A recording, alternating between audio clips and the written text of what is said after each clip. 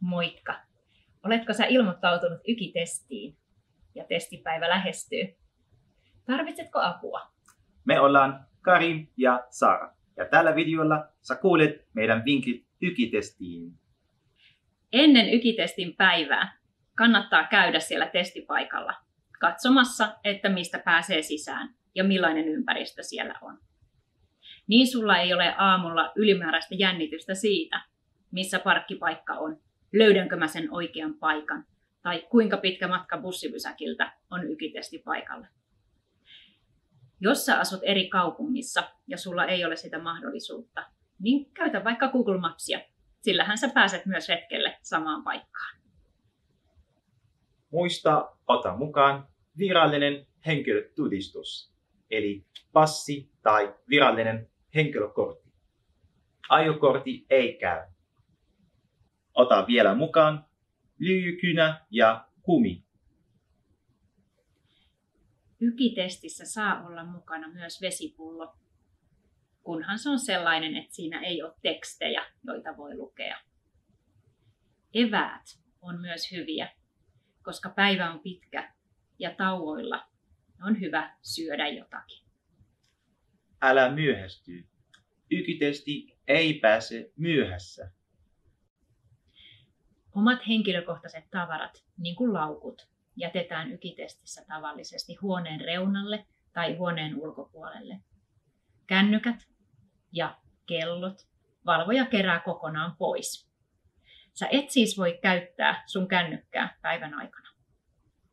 Vessassa voi käydä tauolla ja silloinkin vain valvojan kanssa. Muista, että sanakirjaa tai muita apuvälineitä ei saa käyttää. Älä vie mitään muistipanoja testiin mukaan. Jos se huomataan, koko testi voidaan hylätä. Kun sä teet testiä, lue aina ohjeet tarkasti. Älä katsele ympärillesi, mitä muut tekee, vaan sä itse olet lukenut ohjeet, sä itse tiedät, mitä täytyy tehdä. Jos sä et ymmärrä jotakin tehtävää, sä et ihan tiedä, mitä siinä täytyy tehdä. Vastaa silti jotakin. Älä jätä mitään tehtävää tyhjäksi. Kaikkiin 4 osakokeeseen on annettu tietty aika. Susta voi tuntua, että sä olet nopeammin valmis, mutta silti sun täytyy istua hiljaa paikallasi, kunnes tuo aika on täynnä. Käytä koko aika tehtävien tekemiseen. Jos olet valmis, voit aina palata ja tarkistaa, että voitko jollain tavalla parantaa tehtävää. Viimeisenä iltana älä enää opiskele. Nyt ota rauhallisesti ja ajattele, kuinka paljon osaat. Luota itseesi. Kyllä, sä osaat.